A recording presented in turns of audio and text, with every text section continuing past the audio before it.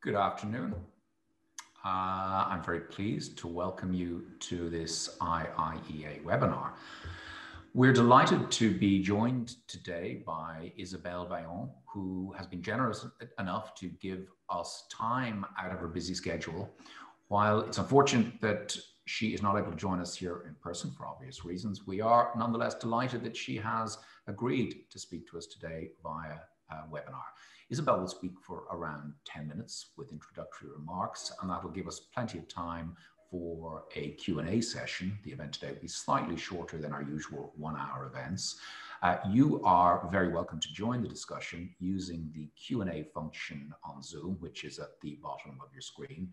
Please feel free to send your questions and your comments and your thoughts throughout the session, and I'll keep an eye on them and put them to Isabelle as they come in after her presentation.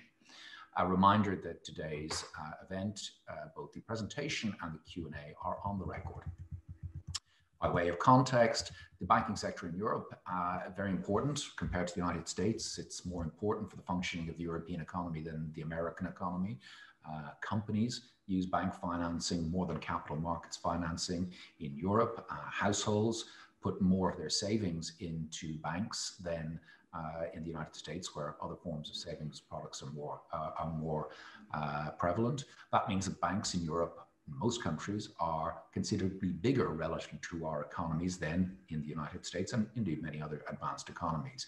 This makes the regulation, the functioning of the banking system particularly important for our continent. And as we saw in 2008, when things go wrong with the banking system, the implications for the wider economy, for people's livelihoods, for people's general well-being is enormous. So in that context, banking has always been a highly regulated business and has been more so in recent years since the financial crisis. And Isabelle is central to that in her role with the European Banking Authority.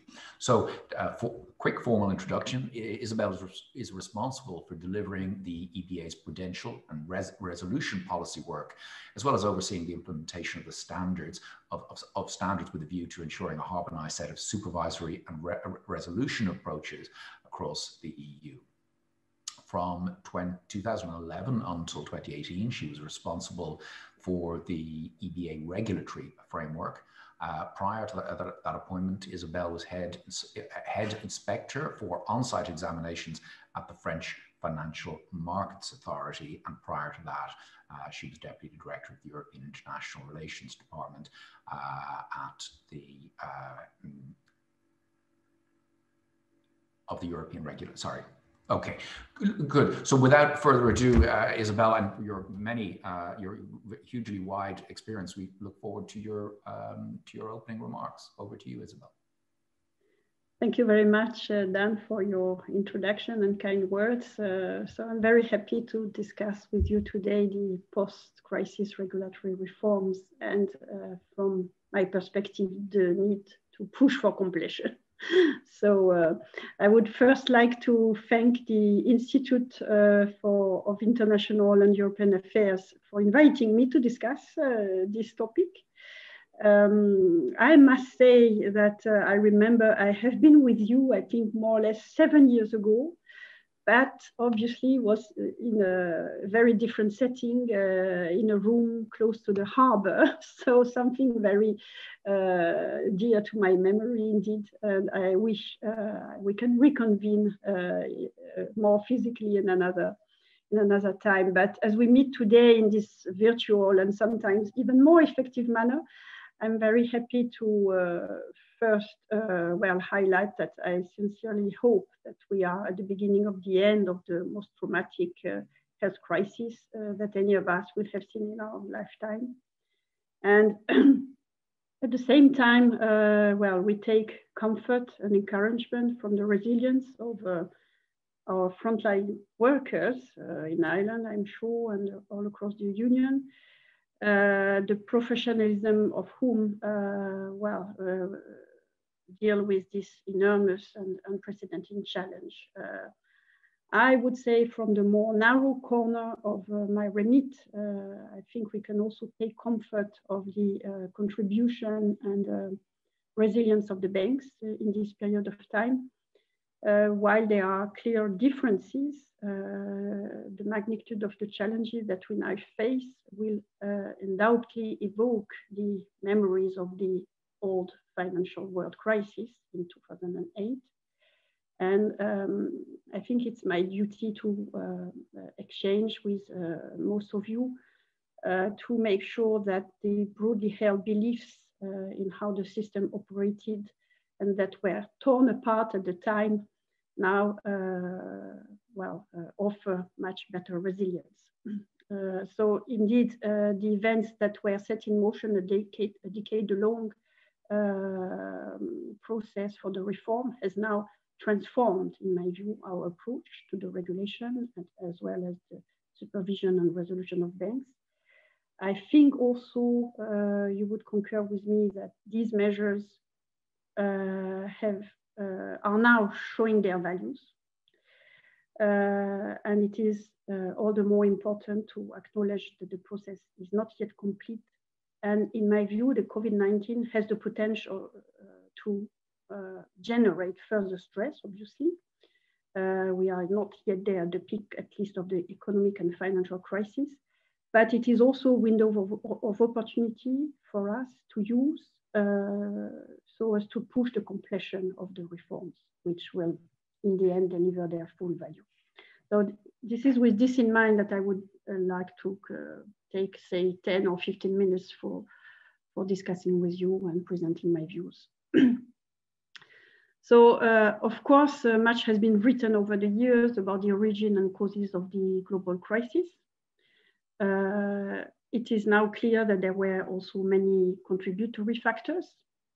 Of course, we remember the low inflation, stable growth, which have widely held belief that we were in a period of great moderation, we call it at the time, where factors such as structural changes in the economy, improvements in the understanding of the monetary policy, well, gave rise to some certainty and maybe too high comforts. Rather, it also gave rise to a period of excessive risk-taking, we know, coupled with innovations in financial markets.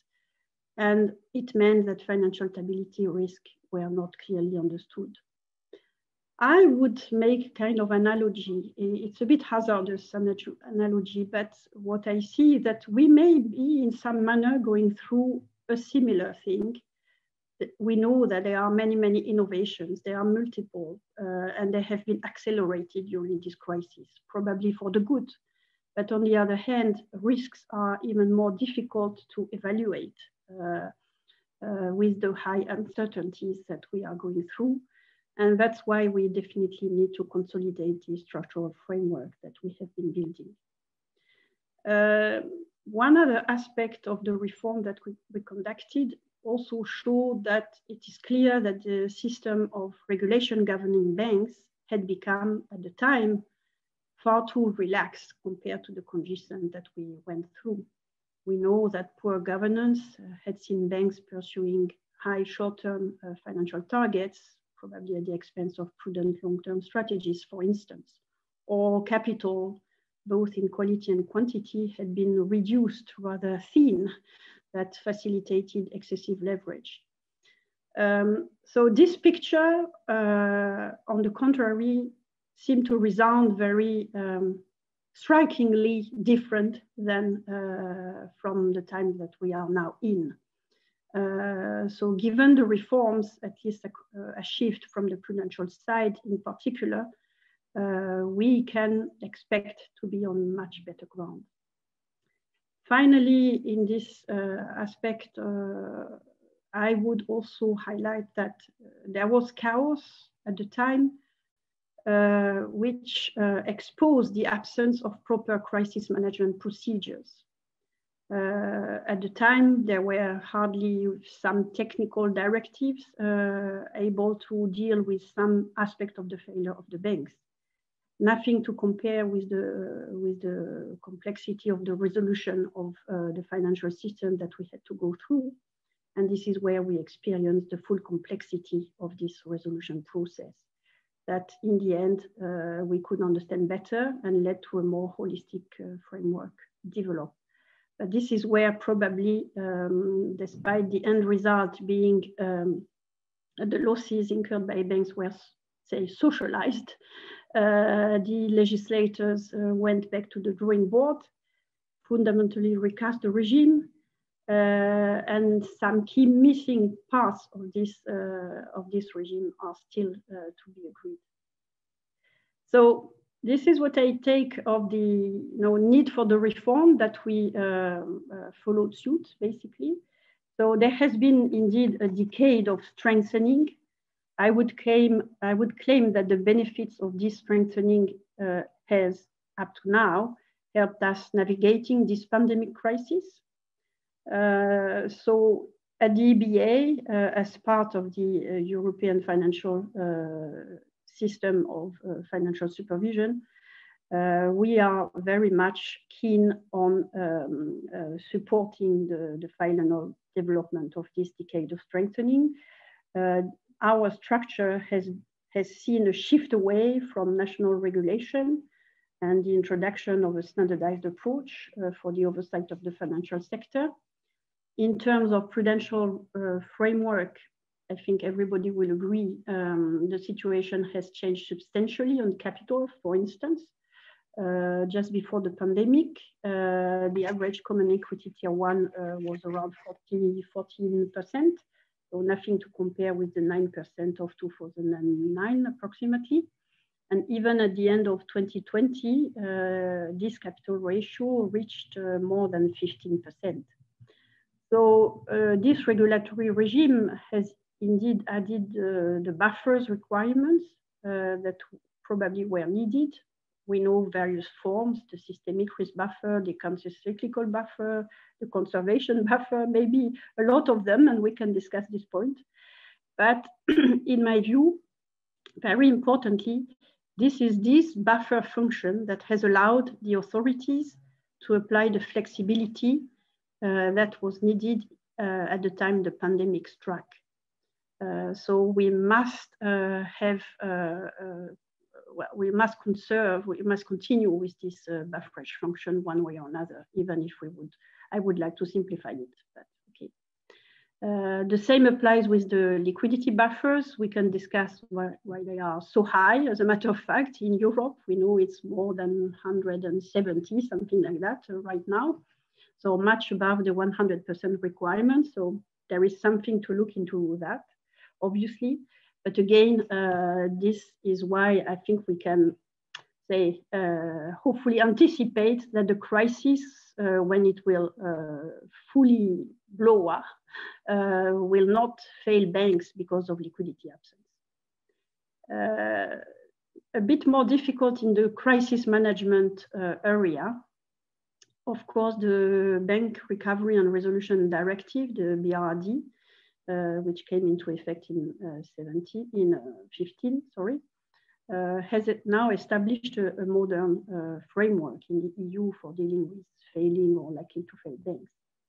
All the jurisdictions have competent authorities dedicated to the resolution, dealing with the planning of the failure of banks and the execution also of such plans. At the EBA, we are extremely attentive and very active to make such plans realistic as well as operative.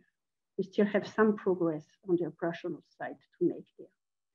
But again, against this crisis of the COVID-19, we can make sure that the banks are much better equipped, be it for handling idiosyncratic or at European level for systemic failures. So I think we have taken comfort of this up to say this very first year of the crisis. Probably the efficacy of the measures can be discussed. It's difficult to compare, obviously, to the previous crisis. But if we take the a contrario reasoning, have we had the thin capital buffers of the time or the weak liquidity of the time, probably we could not have even gone through this first year as we have been. So the counter-cyclicality abilities are there. They have smoothed this first year of the crisis. There is still some ability to use, and this is where I would like to come in the first part of my intervention to you. So what remains to be done? Probably I would like to highlight a few musts. Certainly there is no room for complacency.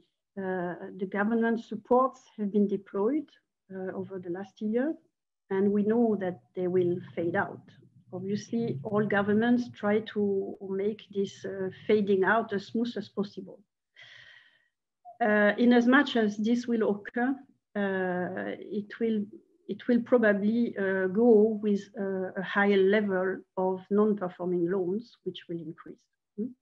We have not yet seen this, or very marginally, but banks that enter the crisis with lower capital level, poor business models sometimes, or riskier exposures will definitely face challenges. So this is why it is still the time to redouble the efforts, not just manage the crisis, but complete the big picture that we had committed to, and completing the goals and ambitions were so evident at the end of the previous crisis. In the banking union, well, of course, there is the pressing issue, which is the need to deliver the common deposit insurance scheme, so the EDIS. This third leg, much has been done, not the least the adoption of the risk reduction measures package. This package, I would highlight, has given the EBA over 100 mandates, regulatory products. So this may seem a lot. There are small and big things there, but mainly in the areas of governance, remuneration, also large exposure resolution, as well as disclosure, also some very important features of the improvements of the EU regulatory framework are there. So the vast majority has already been delivered, and it probably helped in having quite improvements in the risk metrics that we could go through in navigating this crisis, definitely.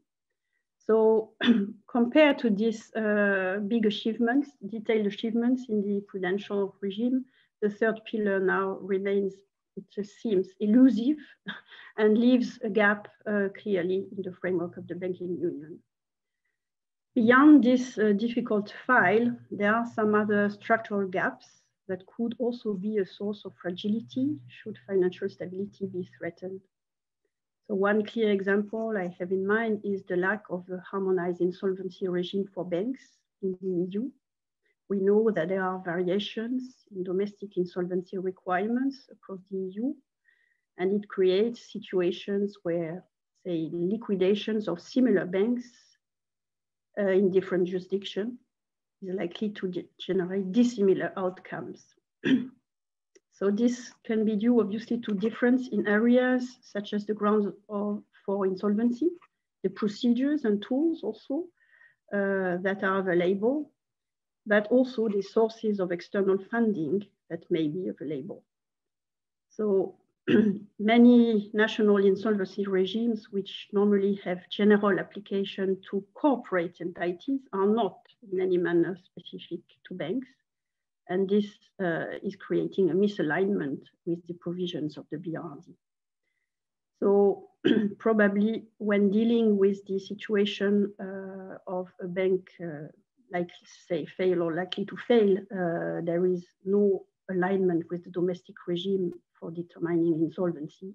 We have seen this case with the Latvian bank ABLV in the recent past. And there is also the need to close this file, well, for facing the big peak of the financial crisis, which is yet to be seen. Maybe another area which is more easily at hand, I would say, the EBA is pushing for rapid progress for banks to meet the targets of their minimal requirements for eligible liability, so the MREL, be it internal MREL sometimes, or also solutions to be found for dealing with small and medium-sized banks that have not been able to raise MREL. Also removing barriers for effective bail-in of debt when quoted on EU or third country exchanges. All those are more operational files that probably we can enter into with less political dissenting, I would say. So this is another area that we could well, progress and conclude the plan. Another file is the one on the so-called doom loop or sovereign bank nexus. Well, it is probably well known that the EBA has always been pushing also for progress on this file with a special angle.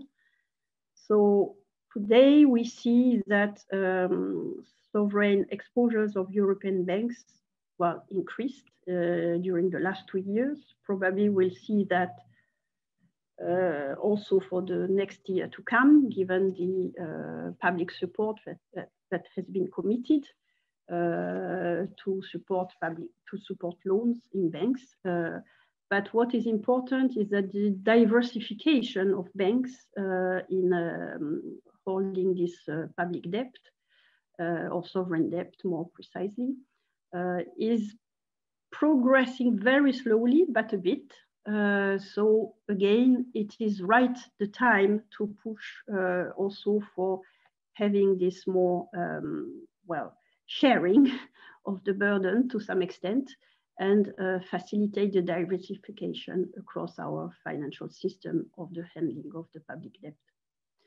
So these are so those few musts that I wanted to share with you, where I think the completion of the banking union is really needed and is still possible to do, say, at least in part for this year to come, before, in my view, it is the full blowout of the crisis when it hurts the financial system. So as a conclusion, I may say that also Ireland, I see, has gained from the overhaul of the reform. I have seen also there are many new inflows of institutions following Brexit, which in my view show that the regulatory system in Ireland, well, in line with the EU standards, is very attractive. I suspect also high capital requirements have been associated with a reduction in the number of banks providing retail services, some concern I heard locally. But on the other hand, probably some factors like the recovery rate on loans, for instance, those practical files that I mentioned are probably new areas to conquer for our market to be deeper, more fluid, and also more single. So very importantly, my last word will be that the supports which have been provided to the economies throughout the pandemic, I think nobody would dispute them, but I think they should be seen as a window of opportunity to complete the process and avail the full benefits and strength of the banking union as it was envisaged in 2012.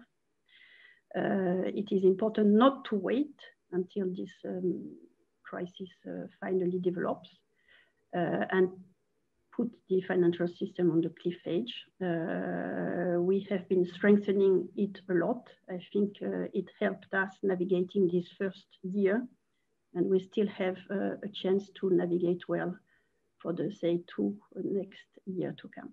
Thank you very much for your attention.